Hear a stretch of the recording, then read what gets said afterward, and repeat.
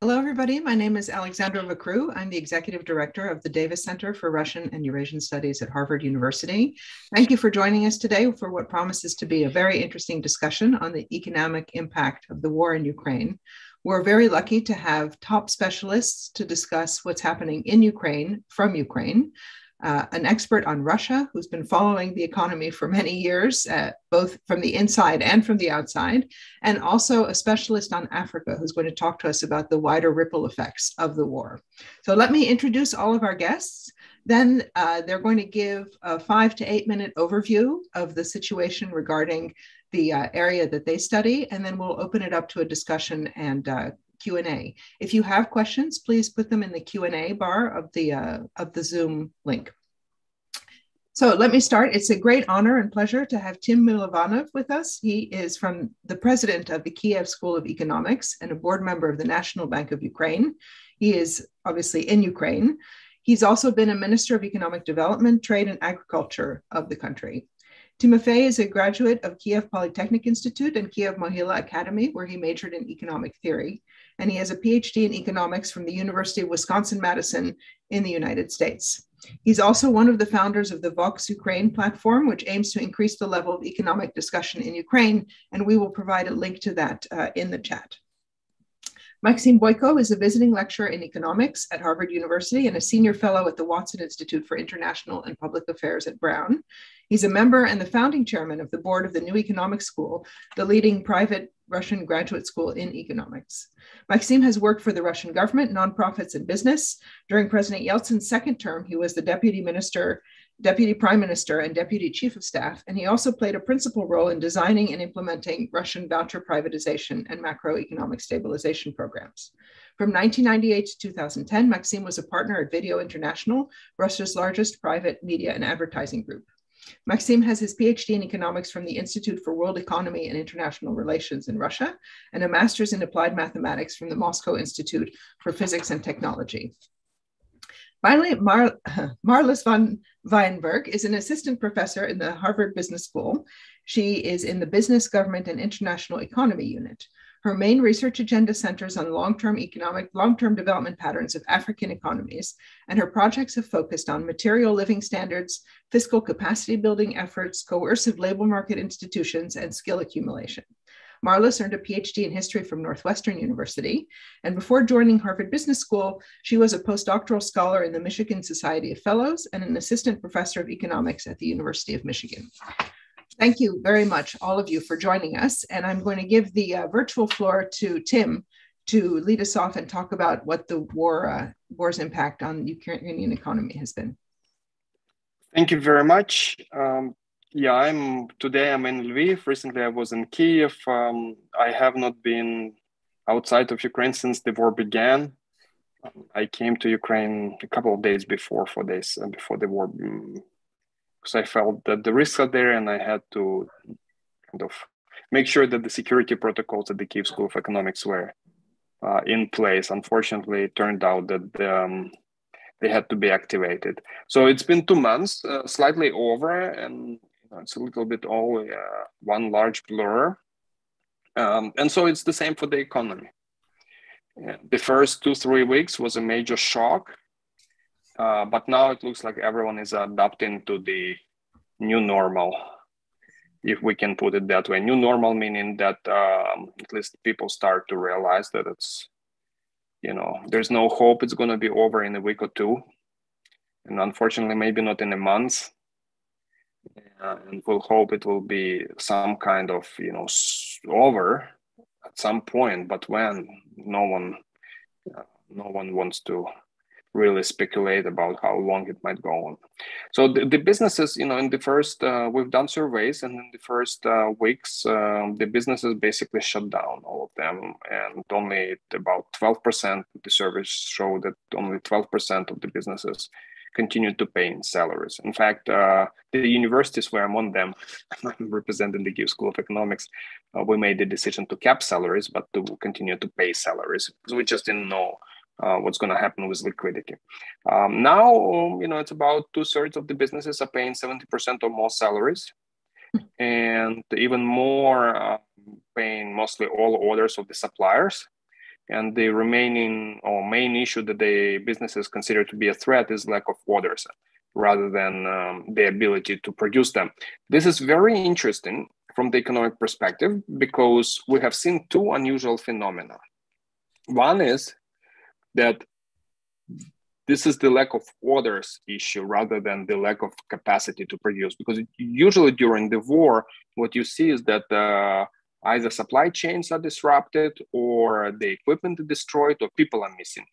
That's not what the businesses reply in the surveys now. Only 14% of businesses are showing issues with the supply chains. Yeah, supply chains are problematic. The costs are up. The time needed for things to arrive is up, but it's the lack of orders. And the lack of orders can be addressed by the standard macroeconomic and fiscal essential instruments.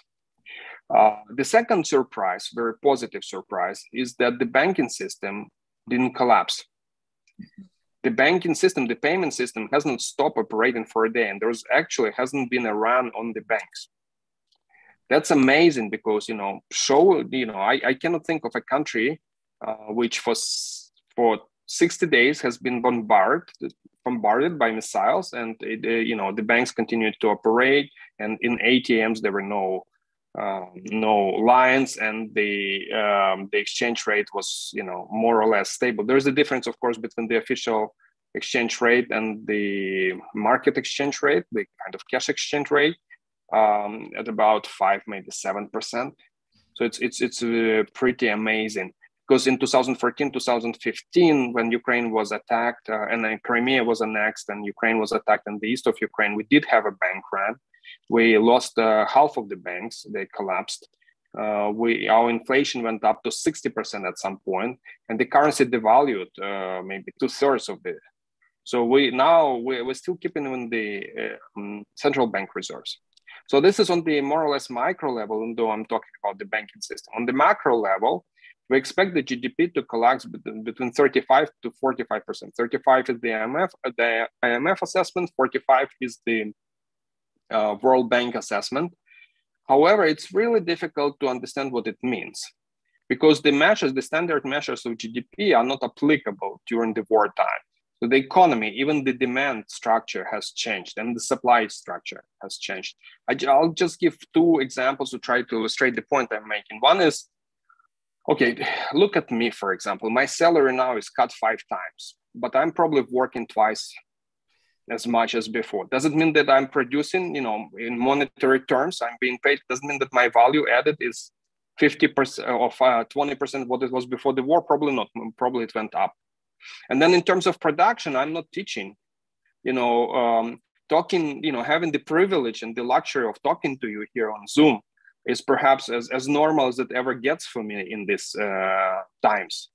Most of the other time I'm spent, today you see I'm in a t-shirt, a militaristic t-shirt, and I was shipping 30 pickup trucks this morning together with mayor of Lviv and the local governor of the military administration to the front lines. And so, I'm a professor, I'm doing some other things, which probably if measured in monetary terms, might be as high as what my salary was before, if not higher, but you can't pick it up by any kind of real GDP assessment because, the structure of production has truly changed and demand as well.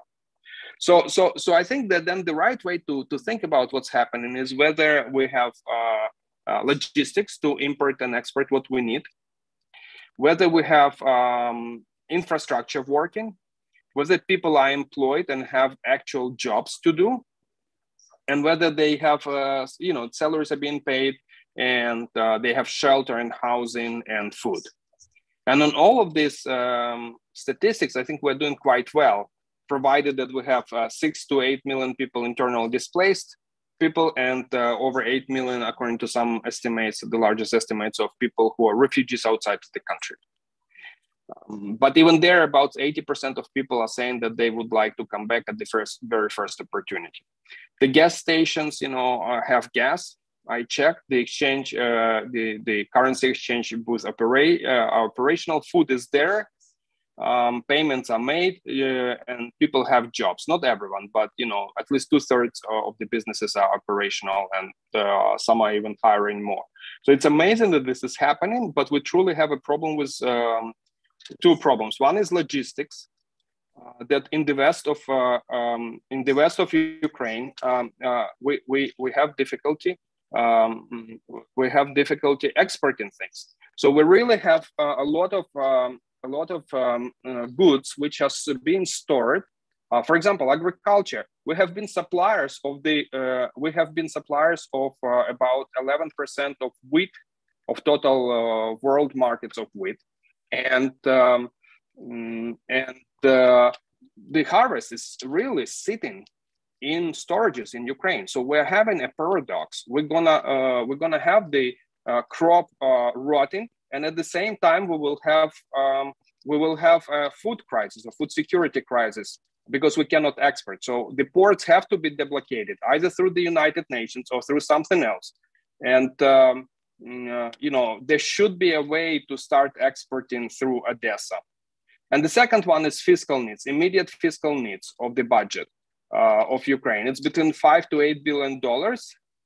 And if they are not met, and there's a lot of work being done for them to be met, but if they are not met, then it poses the risk of macroeconomic stability in Ukraine. Again, I want to, I can stress enough that this is a miracle that there is macroeconomic stability in Ukraine during the 2 months of war.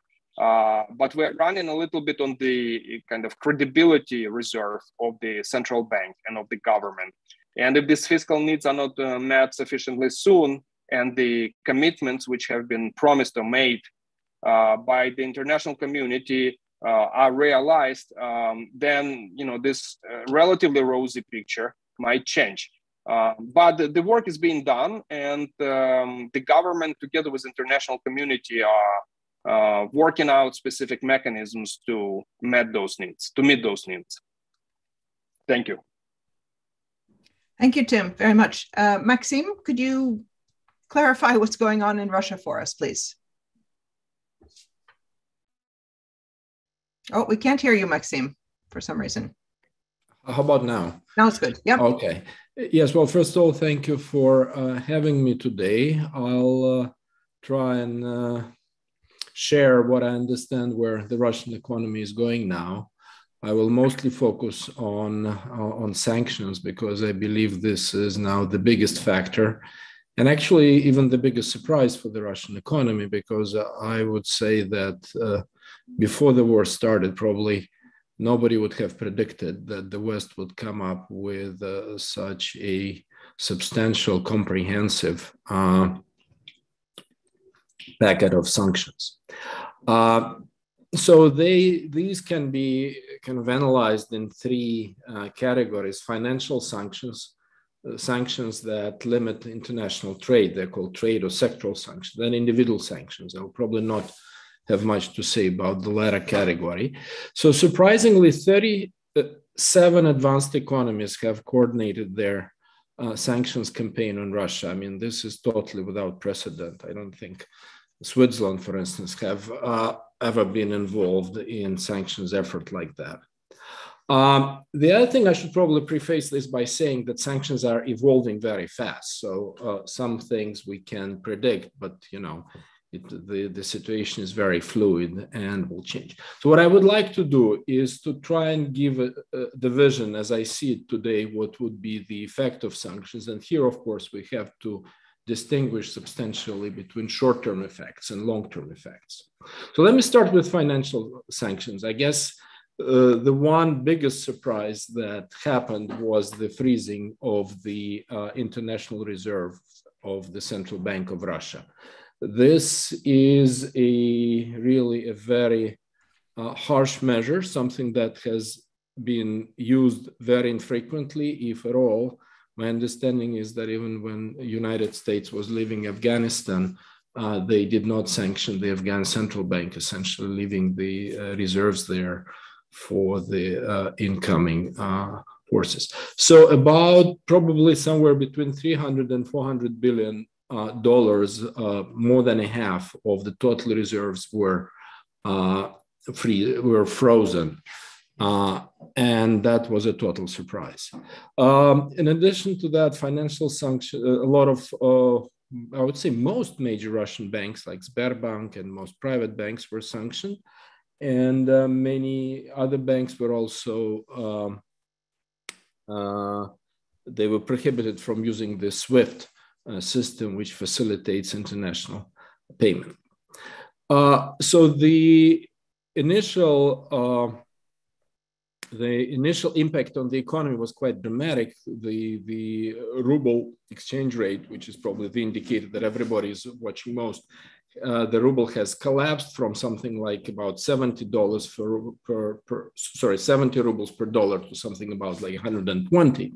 But the central bank, we have to give kind of some credit to them. They've introduced some measures that effectively curtail these short-term effects. They've increased the interest rate from about 9.5% before the war to initially 20%. Now it's down to 17%, but that's still a very, very high interest rate, meaning that the credits are not flowing into the economy. They have introduced capital controls. So the ruble is no longer a kind of freely convertible currency, and that has important implications. And of course, they've started increasing ruble liquidity. So Russia didn't really have much bank runs. There were some lines for the ATM machines, but fairly quickly the situation was stabilized. That, of course, does not mean that there is no that this is the end of the effect. There are substantial costs to this financial sanctions. One is that there will be high inflation in this year. IMF currently estimates it, and I think the Russian government to it something like 21% on an annual basis. I think that it may well be higher than that because the situation is very fluid. I think it's also very important that dollar is no longer available to people in Russia. It used to be an important inflation hedge. When Russia faced high inflation, people used to buy a lot of dollars, and that basically was a very convenient way to limit the impact of inflation. That's no longer available substantially because there are limits on how much dollars can be converted or how much cash dollars can be taken out of the bank accounts. And it also looks like the central bank will keep a very tight control of the exchange rate. Russia is on the verge of a sovereign default. That's a separate, complicated topic. I would not go into that in long. I will not give a long discussion of that, but Russia didn't have a default on its foreign debt since 1917.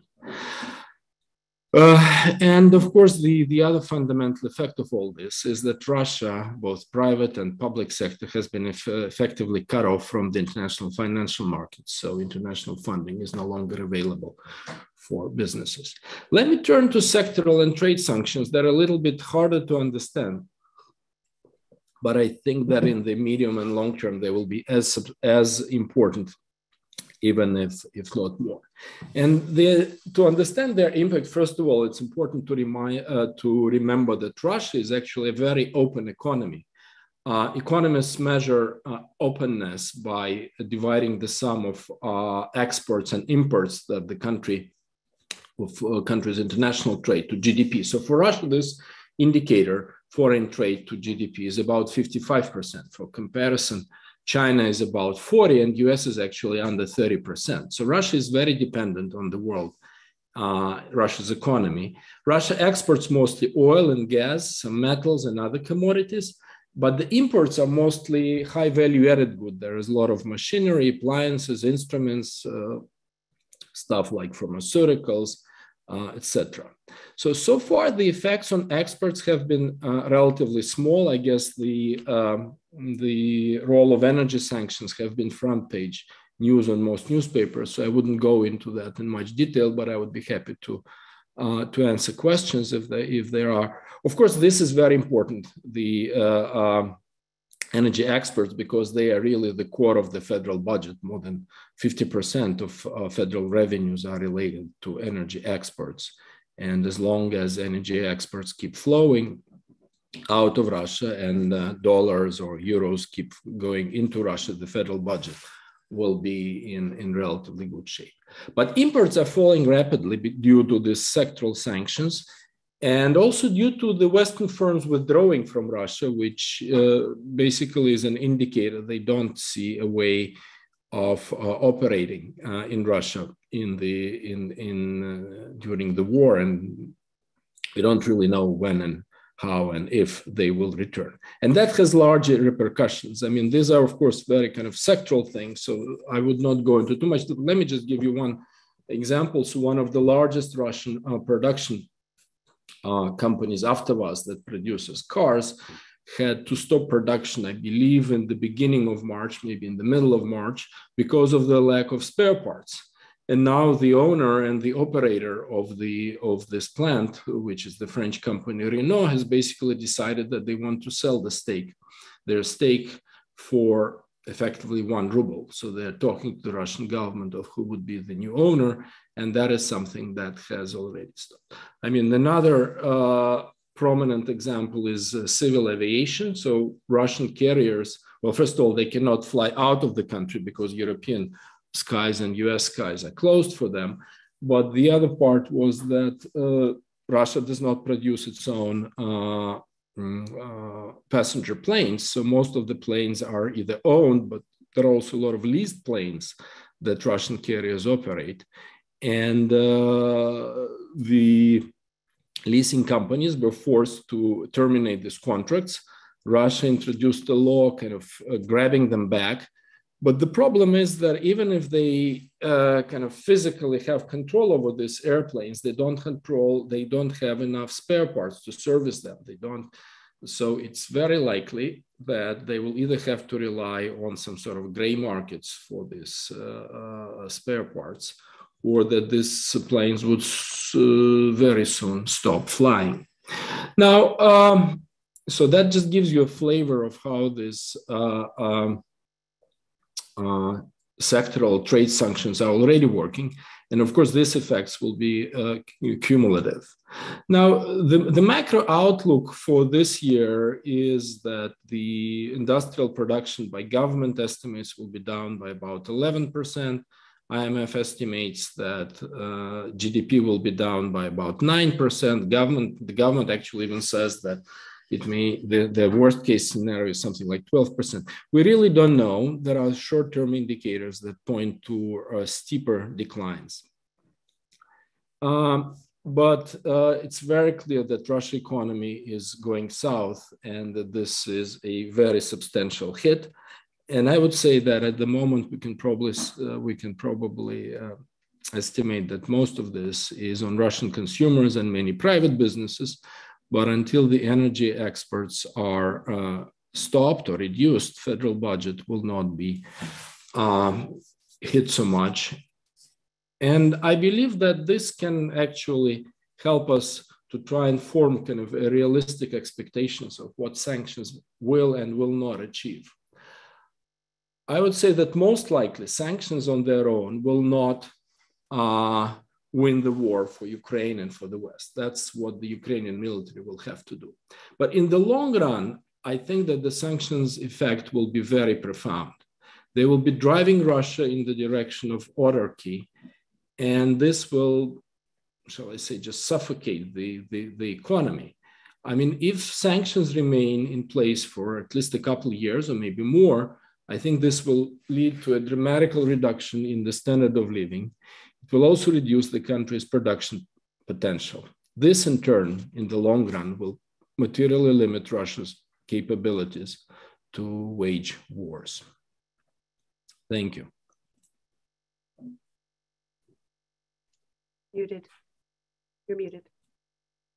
Thank you very much, Maxim. Marlous, take us a little further back from the exact conflict and give us a better sense for how the world at large is going to be affected, please. Yeah, first of all, thanks very much for the invitation to speak on such an important topic. I'm a specialist on Africa. I'm an African historian. So the perspective I'll be bringing in part is kind of like how I think about the long run pattern and the shock in that light. So I think the first thing I would like to put on the table is, of course, that Africa is a very diverse continent, many different countries. And if we're thinking, for example, in terms of the natural resources that it has, it becomes very clear that these countries are going to be affected differentially. So that's not just mineral resources, but also in terms of what they're producing and consuming in terms of agricultural staple crops. On top of that, they have very different histories. There's a shared history of colonial rule, but there was, of course, quite a lot of variation in the nature and ties that have survived from that. It has great variation in the experience of the Cold War era, so different alliances that have shaped political ties in the region. The second thing I think that is helpful to think about how this affects Africa is that the continent is in a moment of rapid population growth and urbanization. Historically, Africa has always been very sparsely populated. Land was historically abundant, labor was scarce. And what we've been seeing basically since the mid-20th century is that the African population has been growing rapidly. This is expected to continue until the end of the 21st century. So just kind of for proportions, like right now, about 11 of the world's population is living in sub-Saharan Africa. By 2100, 40% of world population will be living in sub-Saharan Africa. And if we're thinking about this transition process that is ongoing in the region, I think it helps us understand better the impact of ongoing crisis elsewhere economically. Land has become increasingly scarce in the region. And as a result of that, many countries that were originally able to sustain themselves in terms of food production have now become a net importer of cereals, of which wheat is one of them. At the same time, I think what is another very important development that's related to this is that whereas the continent for centuries has always been very externally oriented, so external, I mean outside of the continent, heavy dependence in terms of its commercial relationships, especially with the Western world, which has diversified more, of course, in the post-colonial period. But what we're seeing on the continent at this moment, as basically these markets are growing denser, population is settling in higher numbers, is that we're seeing that domestic markets are deepening and that African countries very deliberately and very proactively are investing in deepening their commercial ties within the continent. So kind of turning away to some extent from this very heavy dependence on other parts of the world. And the third thing I would say is that if we're thinking about less about the kind of long durée trends and more about where the continent is right now, or many countries on the continent, many countries are still recovering from COVID and the economic impact of that. And there has also been in many parts of sub-Saharan Africa an intensification of food insecurity, especially in conflict zones. So this is kind of like the more short-term context in which the ripple effects, the economic ripple effects of the Ukraine war are hitting the continent. So yeah, those are kind of like, I think, the main developments as we see kind of like the context, the short run and long run context in which this takes place. I think that if we're thinking about the economic effects of the war, I think we can distinguish between a number of short run and long run developments. So the first ones are quite obvious, like these short run spikes in commodity prices, especially of wheat that is imported by a number of countries on the continent. And of course, spikes in oil prices, which is beneficial, of course, for those oil exporters on the continent, such as Nigeria, but that hit oil importing countries much harder.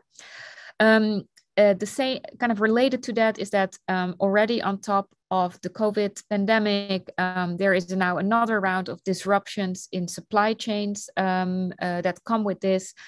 And I think that there are kind of more political aspects to this as well. This moment in time really kind of forces African countries in these kind of large voting moments in international arena to think hard about where their political alliances are at this moment and how they want to position themselves politically or in kind of geopolitical conflicts.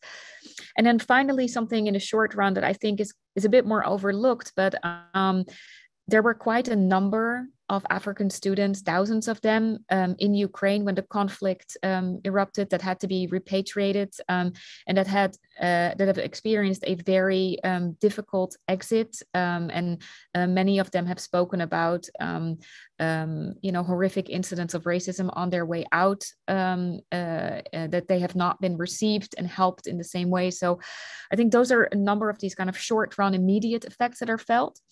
And then in terms of the long run effects, I think that one of the big concerns really would be the slowdown of the global economy, which often leads to capital flight from emerging markets. I think if we're thinking about some other kind of economic impacts is, for example, the dependence of many African countries still on the imports of fertilizers. Because that will affect food prices in the longer run, and especially as the continent is growing in population size and has already become dependent on the import of grains. They are in the midst of trying to develop greater capacity to produce fertilizers, but are still dependent on this. And I think if their dependence on either Russia or Ukraine is large, it's probably in fertilizers. I mean, the shares of total imports coming from wheat are relatively small, and the shares of that coming from Russia or Ukraine are, with some notable exceptions, not that overwhelmingly large. It's also a continent that has a lot of local crops that it can substitute with. So we're thinking, for example, about their stories of bakeries in Cameroon switching from producing bread from wheat flour to cassava flour or sweet potato flour. So those are some of the kind of long run trends. And I think that if anything, this moment is definitely a moment of challenge for the continent, but it may also kind of strengthen that process of increasingly turning to internal or continental solutions. So it might stimulate greater trade and reliance on imports from neighboring countries. We see that growing shares of trade of African countries with each other are there. There are net exporters, especially in North Africa, of fertilizers. So it could boost capacity and diversify the dependence to some degree. So those are some of the largest trends that came to mind when you asked me to share my reflections on the economic effects of the continent. Thank you, Marlous. Could I just ask one quick follow-up question, which is, are there certain countries that you're particularly concerned about that will be hit much harder than others? Yeah, I mean, we could think, for example, about Egypt, where that's really a fairly large importer of wheat. If I look at the 2020 data, about 7% of exports is wheat. And most of that was coming from Russia, about 60% from Russia, another 25% from Ukraine. Now, if we're, for example, like Nigeria is another relatively large importer of wheat, about 4% in 2020, of which a quarter came from Russia. Not much, I think, believe from Ukraine. The second largest order is Lithuania. And the DRC, I mean, I'm really thinking here about the largest population sizes here. Another importer of wheat, 2%, about 60% of that came from Russia. So in terms of countries that would feel these immediate effects, that's probably the largest importers of grains. And their net importers of grains in total. So food prices will be felt pretty quickly. And the question really is like, which share of the population is experiencing this? Because wheat is especially consumed by in urban centers. So it's not at all clear to me that those regions most at risk for food security, which are really in conflict zones, whether most of the wheat imports are going to those regions. I'm not quite sure what the main staples are that are being consumed there, but rising prices overall for cereals are certainly not good for countries where there is general food insecurity and growing food insecurity. Mm-hmm. Thank you. Let's stay on this question of agricultural exports for a second, and I wanted to follow up with Tim about the importance of opening the ports in Odessa in order to facilitate Ukrainian exports. Do you have a sense for whether or not that's realistic? And if not, are there other ways to export, let's say the wheat that's in storage there, or is it basically just blocked in Odessa? All right. So yeah, there is wheat and corn, which is there, and also sunflower and sunflower oil, and Ukraine actually top provider or top exporter of the world in about 5 of the top 10 grains. 5 million tons of wheat, 10 to 16 million tons of corn. This is a lot. This is really a lot. Can we export it not through Odessa? Well, the other option is through train connections with Poland, predominantly. Now that route is congested right now for obvious reasons, because supplies come in this way, but it's still congested, Mm-hmm. And we had 70% of exports going through Odessa. It's probably possible to increase, the capacity by 40, 50, 100%. The railway export capacity in the short period of time, but it still won't bring, the needed volumes of export. So we're looking at a lot of this harvest simply sitting, rotting, and waiting for Odessa to be open. The other ways for Odessa to be deblockaded, there could be creative ways like United Nations, humanitarian food security convoys, where the ships under United Nations leadership are coming to Odessa. The Black Sea doesn't belong to Russia, doesn't belong to Ukraine. These are international waters. And so when Russia is blockading international waters and shooting at the ships and cargo ships which are trying to transport goods, food, to other countries, that's an attack not just on Ukraine. Finally, I just want to point out that there are official documents by Russian MPs which authorize confiscation of harvest in Kherson Oblast, dated yesterday, I think, on April 27th, where they will be taking some of the harvest that they can, get hold on for domestic consumption in Krasnodar region, because they have shortages there. And so they are also stealing some of this harvest which is stored in Ukraine. The second part of the equation of the question is whether we are able to, there's planting or sowing season right now. We expect that we'll be able to plant about 70% of the land, but not all 100. So it's not zero either. The harvest will be there and we will be able to supply, but we really need Odessa to be deblockaded. Russia has 3 strategic economic weapons. One is energy. We have all seen it and discussed it. The second one is not as prominently debated in the media or in academic discussions, but it is logistics. Because northern China trades with Europe through Russia or through railroads connections, some of them going through Ukraine too, by the way. So that's shut down as well and destabilized the entire region. And the third one is food security. Ukraine provides food security for about 385 million people. if Russia is going to be able to strategically block Ukraine and kick it out from this market, it will become a local monopolist. And so it will acquire another weapon on top of already existing potential issues with food security. So it will be able to use it to destabilize politically certain countries or put pressure on them or have more leverage. And this is strategically problematic for Middle East, for Northern Africa, for some Asian countries, and of course for the EU.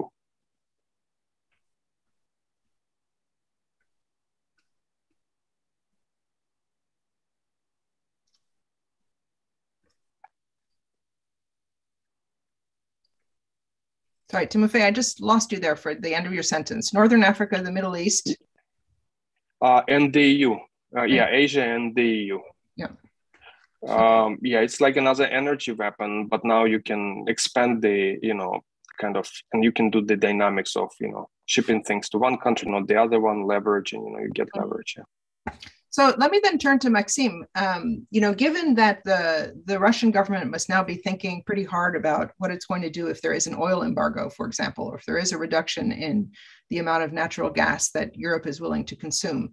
Is the government at the point where they're considering alternative strategies for income, like increasing agricultural imports or something else? I mean, it seems to me quite a lot of the food was being imported anyway. So is there even the capacity to replace Ukrainian imports in let's say, the medium term? Well, I cannot speak for the government. My sense is that since 2014, Russia has made substantial progress in substituting food imports with domestic production. So my understanding is that this probably is not a primary concern, the decline in food imports. Mm-hmm. That Russian mozzarella is flying off the shelves. Yeah. Also, I'm not sure that mozzarella is such an important commodity for most Russians. Although I have seen images of anti-theft devices placed on baby food and cheese in the grocery stores. Yeah, no, obviously there are some goods that may be hard to substitute. I'm not sure about baby food, and of course, cheese may also be a problem. But overall, I think that kind of on net, Russia is probably a net exporter of food rather than an importer. So I'm not saying that this would not be a problem, but probably it would. But in my hunch would be that this would not be the biggest problem that the government would face if indeed the oil and gas exports are sanctioned or reduced. So I want to go back to something that both Tim and Maxim touched on, which is the estimates of how much GDP will fall. Right, Tim, you pointed out that there's a lot of activity that is productive that's not going to be measured in the numbers, right? So it's difficult to know by how much GDP will fall. I wonder, Maxim, if the same is true of the Russian numbers, that in fact, there's a lot of activity that is not going to happen that hasn't yet been estimated and including in those figures. So that the Ukrainian number might be overestimating the decline and the Russian numbers might be underestimating them for essentially the same reason, that people are now doing something else that's not measured, or they're doing nothing that's not measured. Well, I would imagine that, of course, with the external shock like this one, some of the Russian economy will move into the kind of gray area, would become informal. We know that, as economies grow, firms come out of the informal sector, and that has all sorts of positive effects. But when the economies start contracting, as Russia is starting, I think many firms will probably start moving in that direction. We have to wait and see what will actually be happening. I believe there is also a more fundamental problem with the estimating. With kind of evaluating this Russian numbers. There is it's not entirely clear to what extent the numbers remain accurate. I think there have been some concerns that if numbers are kind of entirely cooked, but they're adjusted here and there. So I just look at these numbers as very kind of rough guesses of where the economy will be at the end of this year. I would be surprised if the real number is less than of decline in industrial production and GDP is less than 10%. But I think it can potentially be more substantial. Mm-hmm. I want to get to the question of human capital, and I know Tim wants to talk about this when he comes back. But Marlous, let me start with you. You know, one of the interesting questions is that both Ukraine and Russia are at the risk of losing highly sophisticated and educated human capital through refugees, either forced or by choice, as in the case of Russia. And yet, when you talk about the increase in the population growth in Africa, it suggests that they are not going to have, you know, any kind of crunch on human capital. Is that the way you see it, or is it a problem of the number of people versus what they're actually able to do and the training that they're going to be able to get? Yeah, that's a great question. I think that if we're thinking about the overall levels of education in sub-Saharan Africa, those have grown dramatically over the last century. Literacy rates and basic forms of education. It is true, though, that I think lots of African governments have very limited fiscal capacity. I mean, we're really talking here about maybe 10 to 15% of GDP. And with a growing population, especially a very young population, which does not pay taxes yet, right? Like the dependency ratio is basically going up. And it will be a challenge to pay for these education systems. That said, lots has been achieved, I think, that should not be discarded. It's like it is. People are remarkably more, have much higher levels of education overall. I think that one challenge that many countries have is not just in providing primary education, but also to make sure that there are significant investments in secondary and tertiary education to equip people with those skills needed to really flourish in the kind of the economies of the 21st century and to be able to leapfrog technologies in the decades ahead. Mm-hmm. Maxim, we were talking yesterday about the fact that so many highly trained, highly skilled Russians are leaving Russia, going sometimes to Europe, sometimes to other former Soviet countries like Armenia and Kazakhstan and Georgia, also Poland, obviously, and Lithuania. What are you seeing or hearing about the brain drain, and how do you think that loss of some of the best and the brightest in Russia is going to impact the Russian economy in the longer term?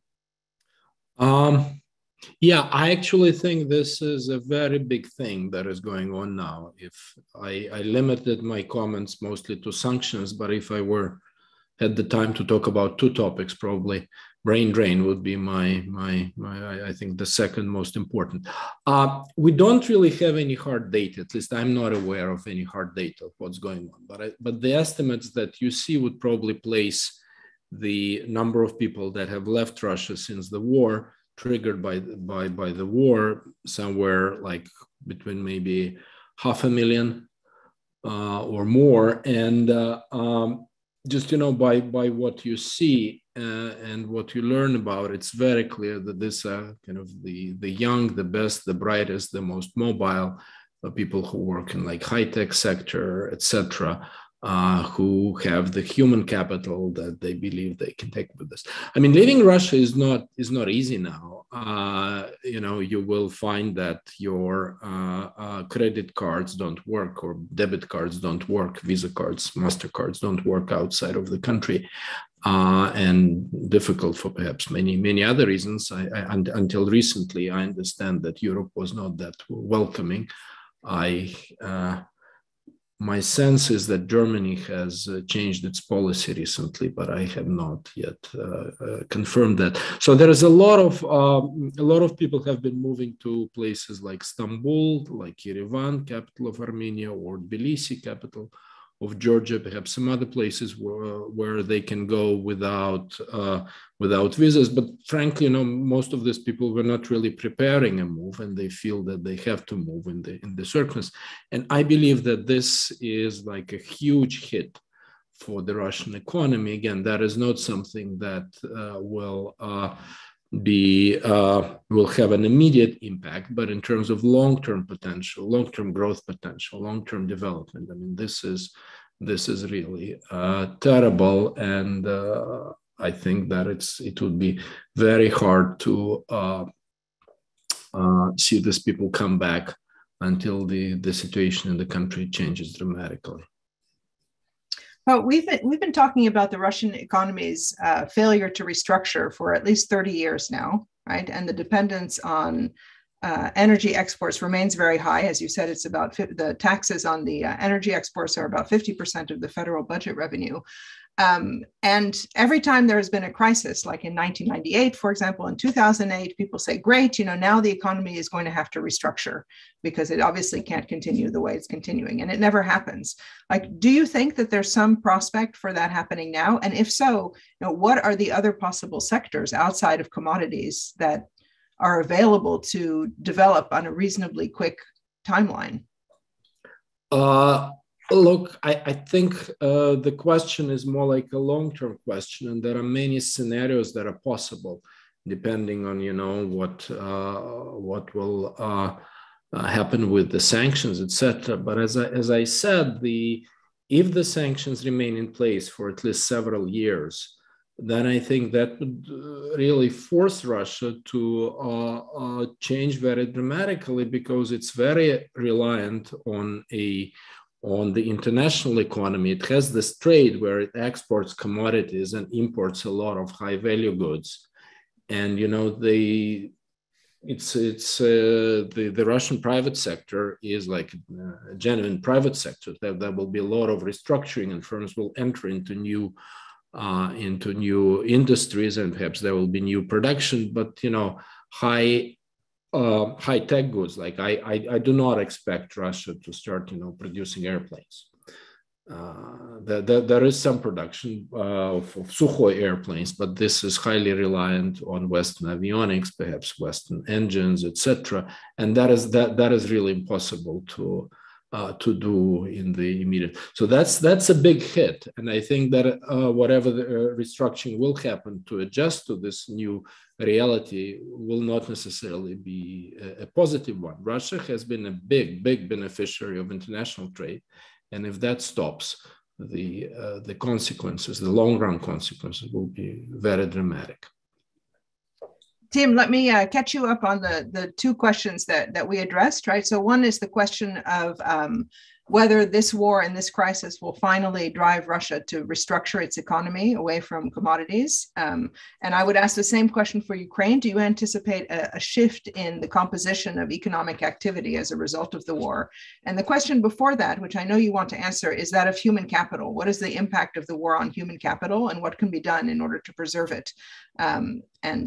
We have 4 minutes, so 4 minutes for those two small questions. You're muted, by the way. Yeah, apologies, I disappeared. It's challenging sometimes in Ukraine. But okay, so restructuring of the Ukrainian economy, absolutely, it's happening already. So we should not be surprised that it is a war economy. Much more coordinated, at least at the front line. So everything which has to do with manufacturing, heavy machinery, industry, requires the government support in terms of supply chains, logistics, protection. We are not talking about it publicly, but critical enterprises now being protected by air defense. So, we have very scarce air defense, and we have to allocate it between the critical infrastructure, critical industries, and of course the front lines, and then population centers. But as things improve, but you'll see how there will be gravity in that way. A lot of innovation is happening in high tech, in IT, but also in terms of just production in military, especially in drones, in intelligence, in artificial intelligence for identification. So all of those will have commercial applications because they're going to be military tested right now. And we already see some investments. Just today, I had some calls with a major domestic semi-oligarchic company, and they were interested in what kind of military equipment and new opportunities they can invest right now to support them during the war, but later develop it internationally. So there will be restructuring of that type, and it also will be driven by logistics, or much more medium, higher value added businesses rather than large ones, because they're more robust and more resilient to the war threats. On the Russian economy, I think the answer here is really connected with the politics, and we'll see how this war develops, what kind of political responses will be depending on the results of this war, and I think as it's going to be prone. So I think the restructuring is needed. There'll be an attempt to double down and protect the economy and substitute. It will be unlikely, I agree with Maxim here, to be successful. So, but there is a bigger game here. On the human capital flight is happening both from Ukraine and from Russia. This is detrimental to the future of this region overall. We are working very, very hard on keeping the scholars, academics, analysts in Ukraine, providing them with salaries, with jobs, with scholarships. I encourage all of you to check out kyiv.ua and donate, in particular in support of academics. Some of the universities in the US will be making announcements of major gifts to Ukrainian universities through Kyiv, but hopefully also, more broadly. So human capital is a fundamental issue. I don't want to have a country like Ukraine winning and left with very limited human capital. We want smart people to drive the future of the region, of the country, and of the countries around. There's really a lot at stake. Okay, we have 1 minute left, so let me give you what is it called? A flash round. Is there one last thing that you would like our audience to take away from the impact of the war? Let me start with you, Marlous. Yeah, I think there is a short run and a long run impact, but I think that in the longer run, one of the consequences for many African countries could be that they will lower their dependency on imports from Ukraine and Russia. Thank you, Maxim. I don't know. I have only an emotional response to that. There should be no war. Okay, fair enough.